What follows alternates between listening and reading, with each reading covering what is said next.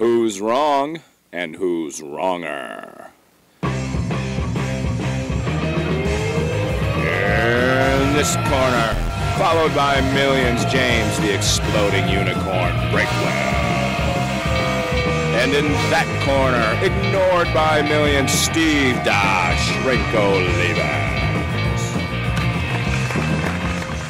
Hey everybody, welcome to a well-planned out with a long production meeting preceding this recording edition of Wrong and Wronger. I am Steve, always prepared Olivas. He is James Buttcrack-a-Dawn Breakwell saying thank you for being the only one watching this episode. And James, we are in the throes of your recovery.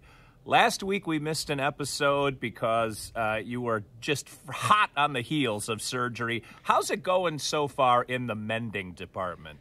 I'm doing better at sitting in a chair, so I got that going for me.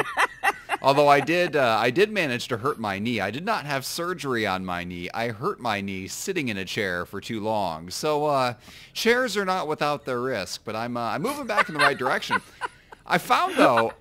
Go ahead. No, I was gonna say I saw in your newsletter that you hurt your knee while writing. It's a rough profession, okay? The workers' comp claims go often ignored and they're mocked, but you know what? We're out there risking our bodies and our lives to put out content that nobody wants to read. So let's hear it for the forgotten writers here.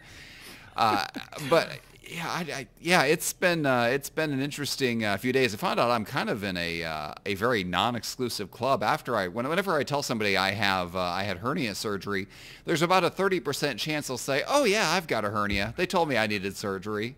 I didn't get it." Like apparently, What? apparently there's just all kinds of men walking around. Maybe women too. I don't know. I don't talk to too many women apparently, but every dude I've told this story to, it's like a good chunk of them have hernias, and it's like, that's never going to get better, right? Like those things don't just get sucked back into your body. You either get surgery or they just keep getting worse. And apparently these guys have opted for the keep getting worse plan.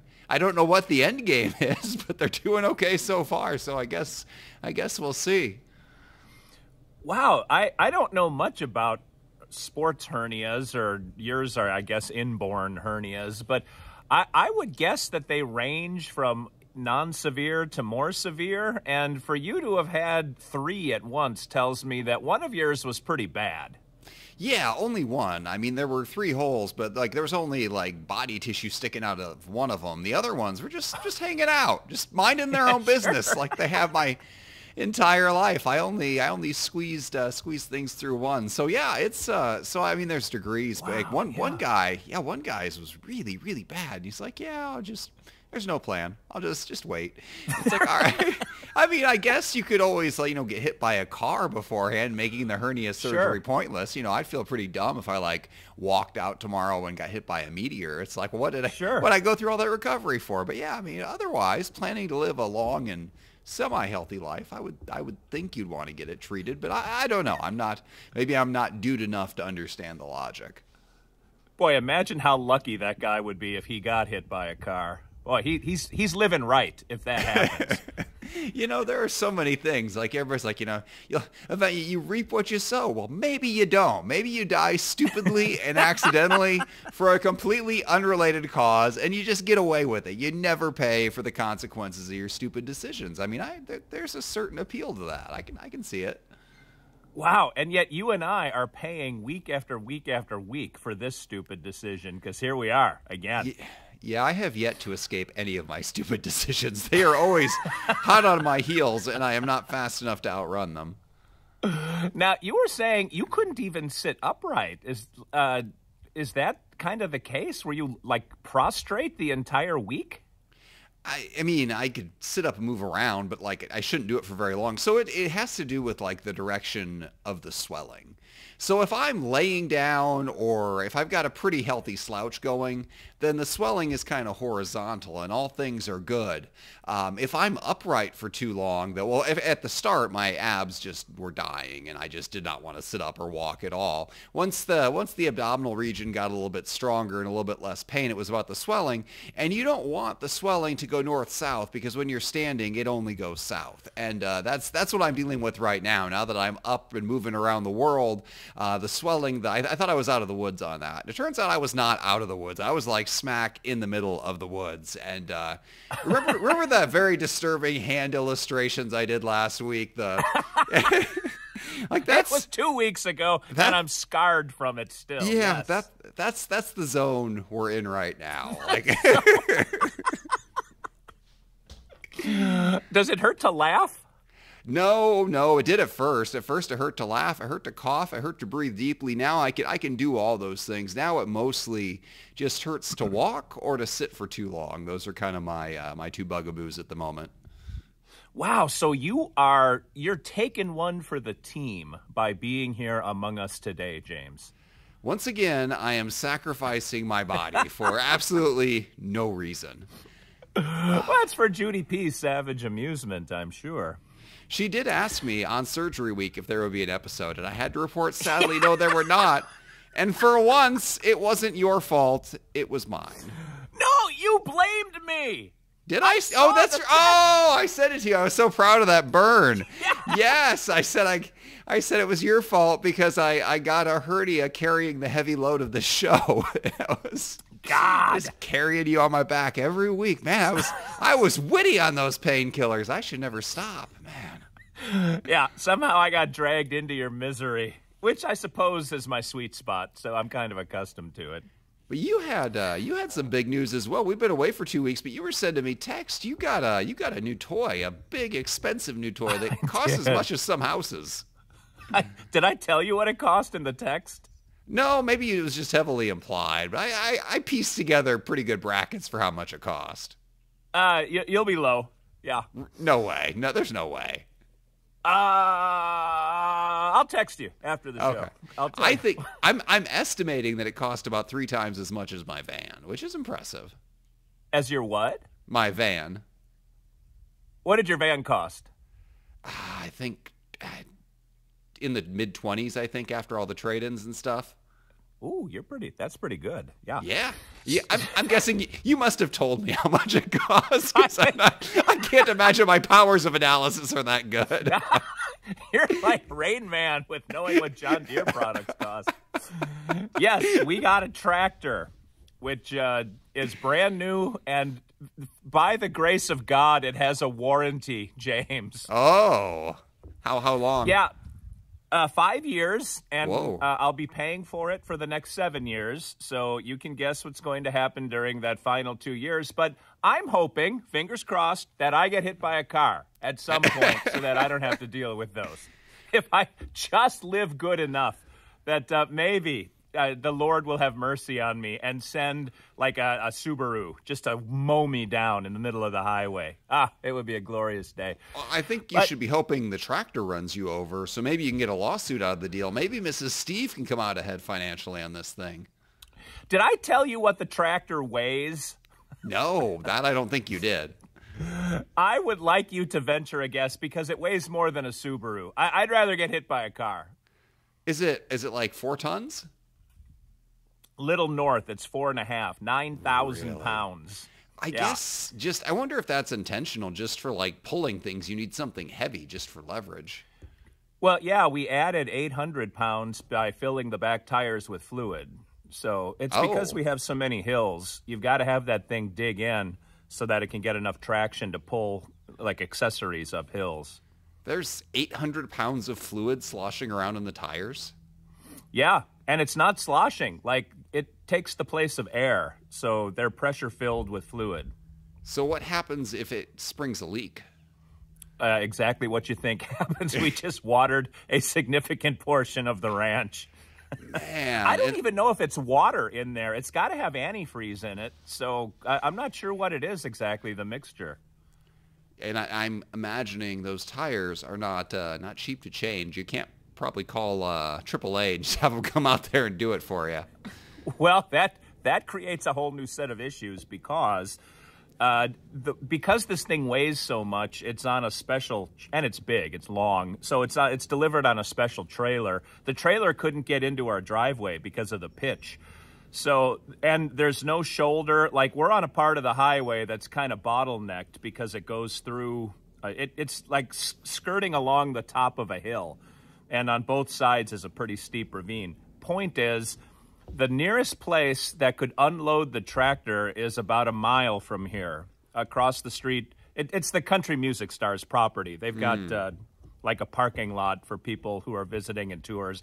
So the flatbed had to go there, and he had to drive the tractor a mile on the open highway to our place and then drive it up the driveway. So the point is, if anything goes wrong with the tractor and it needs service, which even normal service, I've got to drive it a mile on the highway to the Country Music Stars place so that the flatbed can pick it up. But if the tractor is not operational, i.e. one of the tires goes flat or the engine has something go wrong with it, we need a mechanic to come to the ranch and fix it enough that it's able to go down the highway to get onto that flatbed and go to the service center. I just, it's like you're operating on the moon. Like, there's so many logistical challenges to get there. You're not on the moon. You're on top of a hill in Tennessee. Yeah. Like, it shouldn't be that hard. Yeah, I know. It shouldn't be. But it's the curse, James. You understand. You've known me for like 7 years now, 8 years now. Like, you understand the curse. It's remarkable because for the first like 5 years of whatever it is we've been doing here, like, your bad luck was not a constant topic on this podcast. Like, you made bad choices, but you had a more or less normal life with just normal consequences, not catastrophic consequences from every decision you made. I really enjoy this transformation. If anybody's had a good makeover in the last few years, it's you. You're moving in the right direction. Well, I appreciate it, although I have no festering holes in my body that need fixing immediately. This so is true. I can say I have my health, which on some days is unfortunate. I gotta say, though, my surgeries are less expensive than your tractor, so I feel like I'm still coming out ahead. Yeah, the tractor itself was expensive, but we had to get two accessories right away. We had to get the front bucket. Mm-hmm. And that thing adds 1,000 pounds to the tractor. And then we had to get like a mower, a pull-behind batwing bush hog mower. So that added a significant expense. And then the other expense to the tractor was Mrs. Steve wanted a cabin, like a cab, so that she can get air conditioning and heat and satellite radio. So I was out mowing, listening to the Cubs game over the weekend. It was glorious, James. In air conditioning. I had the air on. It was warm over the weekend, yes. That doesn't sound so bad. I mean, that might legitimately be worth the money. I mean, if you have a vehicle without air conditioning, you're basically riding a horse. Like, it is not an acceptable thing. So yeah, I've got to think long term, Mrs. Steve made the right call there. A little bit of money now for permanent air conditioning is the right move. But of course, the air conditioning is going to break, and you're never going to take it to get it fixed. So, I mean, enjoy it for the 2 months you got it. I tell you what, man, on the BAM, it was like I was a fish fillet on the broiler. Like, it was not pleasant to be out there in direct sunlight for 4 or 5 hours at a time. However, there was airflow on the BAM. In that tractor, if the air goes out, the windows open like that much, but for the most part, you're going to suffocate in that cab. So some air is going to be a necessity. I didn't even think of that. Now, how fast does it go? Because I'm imagining your mower deck is a lot bigger than on the BAM. So is it faster overall, or is the tractor itself slower so it balances out? No, I'll tell you what, man. So the BAM was a 60 horsepower diesel. The tractor's a 65 horse.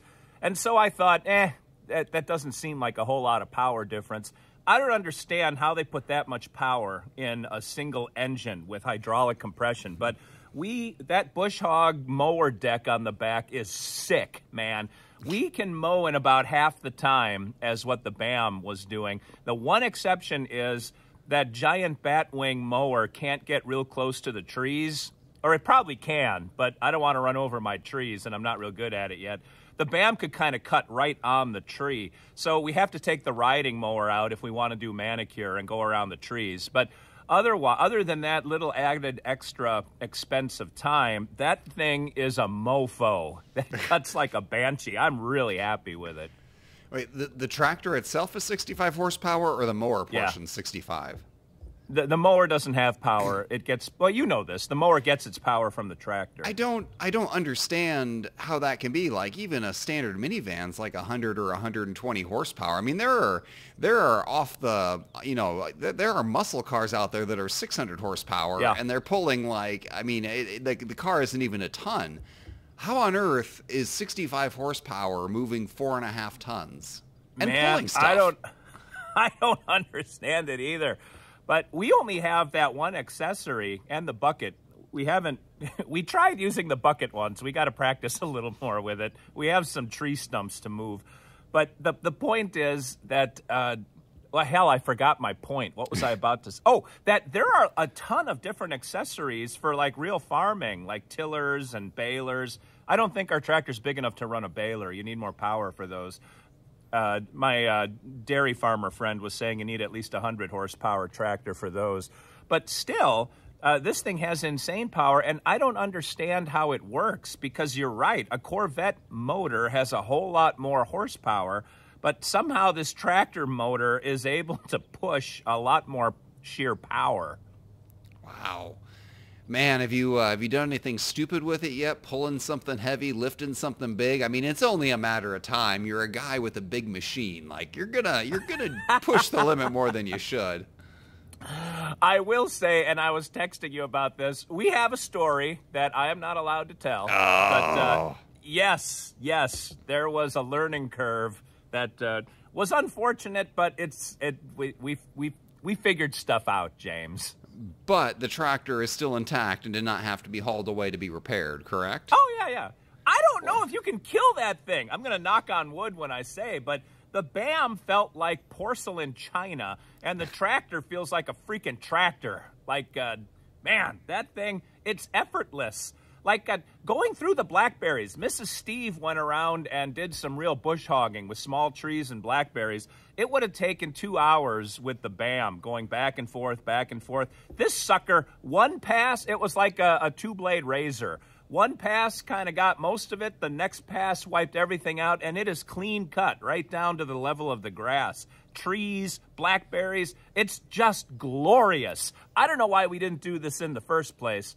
Actually, yeah, I do. They didn't have inventory during COVID. But, man, I wish they would have, because this would have saved me so much heartbreak.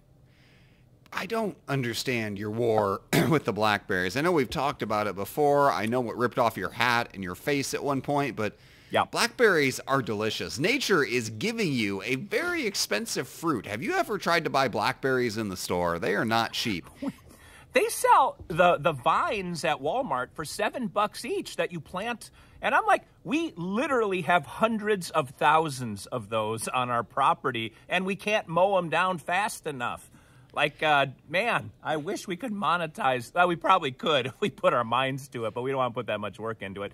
But there is a patch that I've saved to harvest. I got a bucket of blackberries out of it last year. We just can't eat that many more.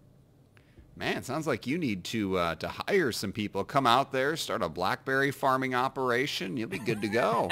You can pay off that farmer. I think a little pint of blackberries goes for $2 or $3. I mean, they are an expensive fruit. Yeah, and out here, there's no pesticide. You just eat them right off the vine while you're picking them. It really is cool. But you've got to...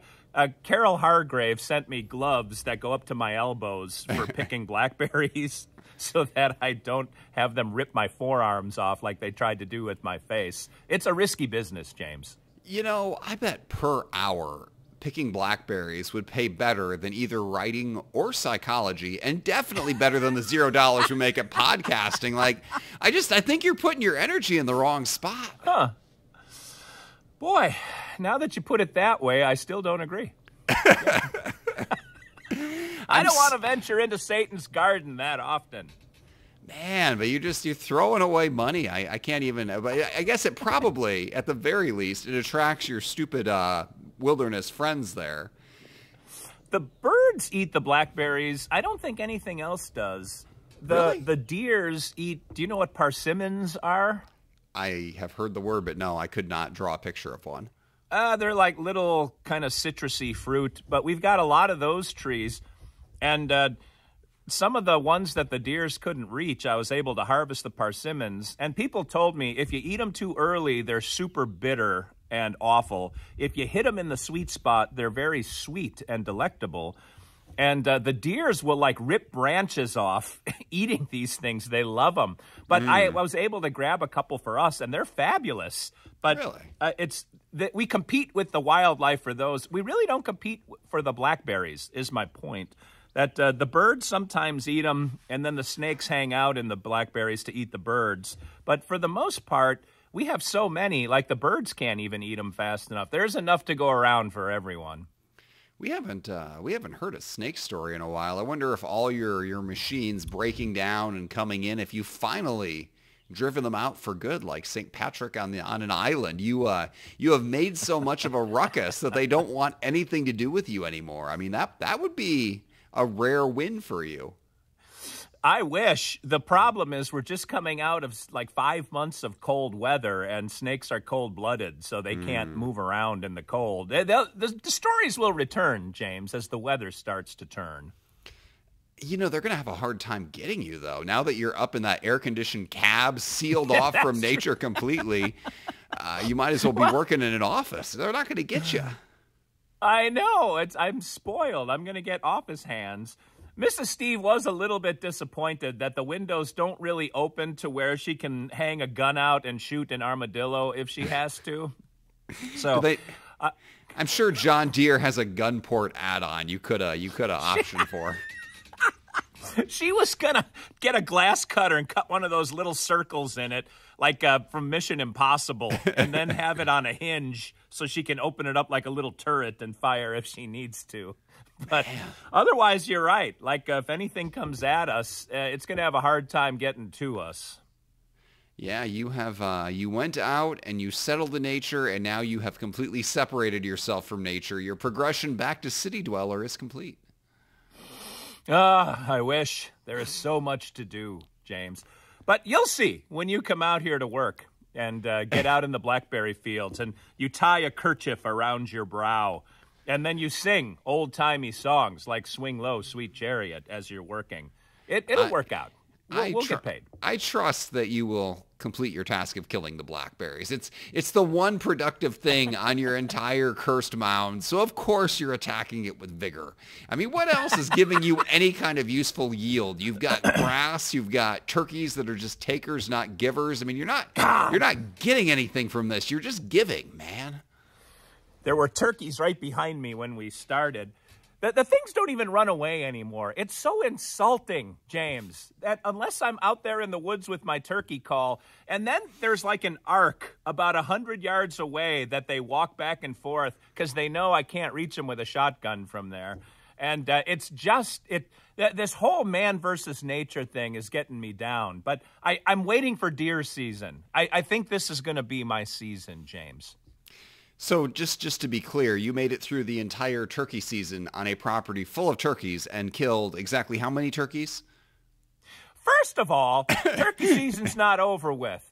And second of all, there was one right off my porch the other day, and I sent a picture to Mrs. Steve, and she's like, "Get it!" And so I loaded the gun and snuck around the corner of the house, and he stood there behind the HVAC unit and looked at me as if he was challenging me to shoot. I would have gotten some nice turkey meat, but also I'd have been out a $6,000 HVAC unit. So by the time I swear to God, this is the way it happened. By the time I came around the other side of the house, it looked at me and then made a beeline to the woods. Like I should have cut it off from the woods, but I was afraid of shooting toward my house. That doesn't usually end well. So the turkeys know, James. That's my point. I'm going to get a turkey at some point. Maybe not this year because I'm still figuring out what they can see and not see. But deer season, that's going to be my jam, man. You actually like the deer. I feel like this is the ultimate betrayal. You've befriended them for like 2 straight years, and now you're going to try to murder one, which, I mean, in their defense, you're not going to actually hit one, so I guess they're perfectly safe, but like the ill intention is there. I will say, I think I said this a few weeks ago, we made a mistake by not harvesting any they haven't been harvested for several years, and the population is starting to get out of control. So we do need to take a few out and invite some of my Amish friends are going to come out too and harvest some. So we're going to try to thin the herd a little bit so that we don't overpopulate the deers out here. What's the bag limit there? It's 3 a day for about a month and a half. 3 a day per person? Yeah. Who could possibly shoot more than that? Why even have a limit at that point? Who could eat more than that? That's the point. Like the Wildlife Resource Agency is like, we got to take some of these deers out. And if you're in a chronic wasting disease area, which is almost knocking on our door here, I don't think there is a bag limit. I think for everyone you bag, you get another tag. So it's they're really trying to take the deer population down out here. Well, when you shoot your imaginary deer, I would like some imaginary venison. I would enjoy that very much. I know you love it. We're having some tonight. Mrs. Steve is thawing some. Thank God her dad can shoot straight. But we got to get going. I could cry about this all day, but you don't care because you're still healing. Are you ready to go?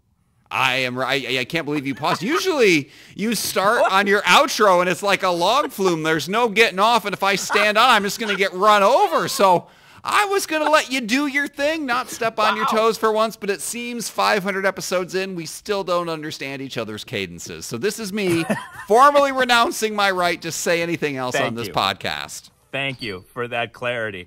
Well, this has been another very clearly communicated episode of Wrong and Wronger. We hope you learned a lot more than you ever wanted to know about male anatomy and hernias. And if you didn't, just listen to the most previous episode to this one. You'll lose your breakfast. Until we meet again and talk a little bit more about James's innards, this is Steve, it's Dr. Steve for James, the exploding and falling apart unicorn, saying thanks for watching, thanks for listening. Go shoot a turkey this weekend, and remember, 2 wrongs can make a right.